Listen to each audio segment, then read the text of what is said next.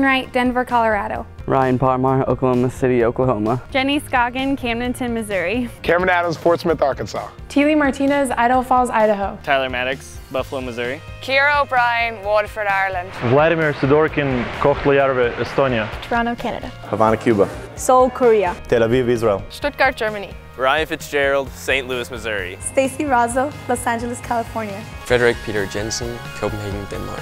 Samantha Rose, Springfield, Missouri. Michaela Capodistria, Cyprus, Greece. Brendan Langford, San Antonio, Texas. Alexis Dutt, Abilene, Kansas.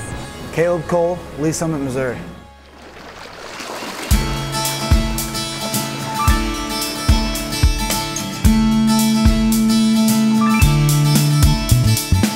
So today we're taking samples of small invertebrates in the stream just to kind of get an index of what the biodiversity in the stream is like and kind of what the stream health is. It's very different from high school and honestly like a lot of other colleges too, because when you get a lot of bigger courses, I don't think they get the opportunities to come out here and enjoy the spring. And we have a really good environmental science program where we get those opportunities and we get one-on-one contact with our teachers to actually learn about our native systems in Missouri. Outside of biology, many professors take their students out of the class for applied learning, and we call it experiential learning, and it's just a really wonderful time for students to interact as you would interact in a job to accomplish a task in the field. I think it's essential because when you just sit in a lecture room, you don't really learn how to use the material or how to even ask a question that uses the material that you've learned, so it creates a higher level of learning for the students. Yeah, I didn't think of it as coming to class. You know, it wasn't class at all. It was like, oh, I get to go outside and, you know, apply some knowledge and stand in a creek. Doesn't really get much better than that on a day like this.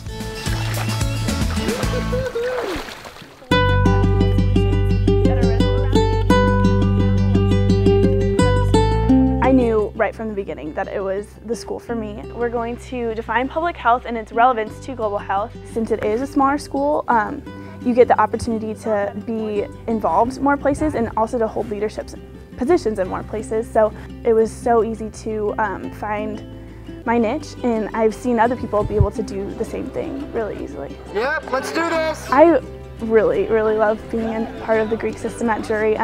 My own chapter has really helped me find leadership opportunities as well as philanthropic opportunities. I would definitely say to any incoming Drury student that you can stop worrying about being involved because it'll happen if you want it to. All right, on mark, get set, fire. Missouri is very different from Maine, from the food to how people greet each other. We don't say y'all in Maine. I was pretty much accepted. They sometimes made fun of my accent when it came out when I say lobster instead of lobster. Our next building right here is Pearson's Hall. What drew me to Drury was the small class sizes and that not a lot of universities offer that, and also my professor and student interaction outside and inside the classroom. There's a lot of big community down here which really supports Drury, which is very nice. So when you have a Drury shirt on, you're automatically associated with this prestigious college. And rumor has it if you sit on one of these stools while you're studying for a test, you get an A on that test. You really know people on our campus, which is nice, and you see people every day that will say hi to you, which is really cool. And when I'm on the tours, people say, "Hi Dinika, how are you?" And families really enjoy that, where at some larger universities, you will never see someone that day that you know.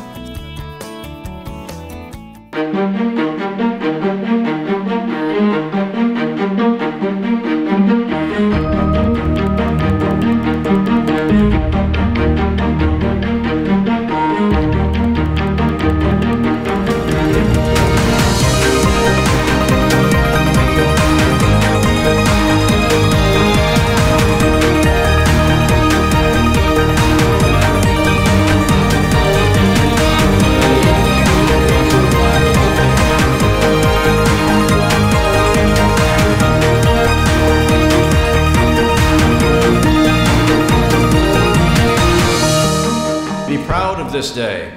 You are fulfilling a promise to yourself to find the strength, the courage, and the confidence to unlock your greatest potential.